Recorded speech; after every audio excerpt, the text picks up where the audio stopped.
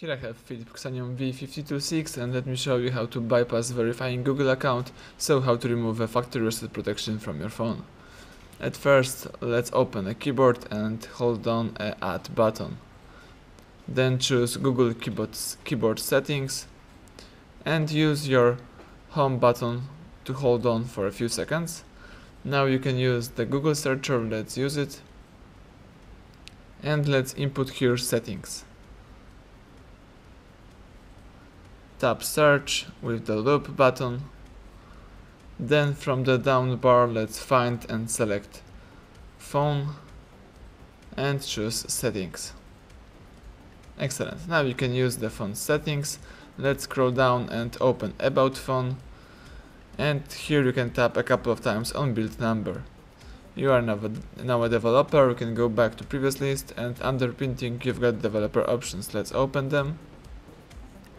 And here you have to do two things. The first one is to enable OM unlocking. Read the warning and tap enable, and enable USB debugging. Exactly the same way, read the warning and tap OK.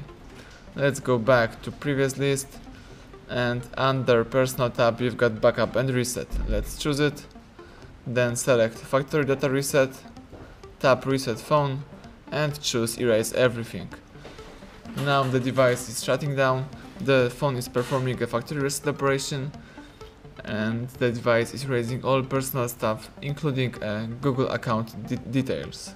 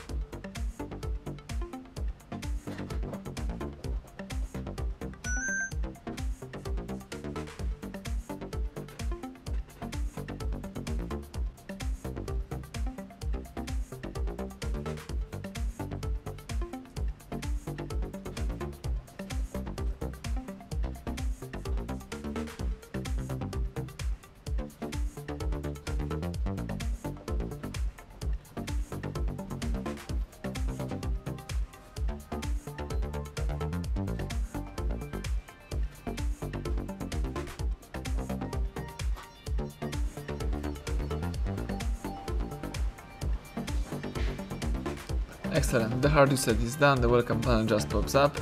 So let's check if our factory reset protection was removed. Let's go next, tap skip. We can skip adding a Wi-Fi, so it's a good sign. Let's go next. We should agree to all conditions and terms. And as you can see, we just activate our device without inputting email and the password to our Google account.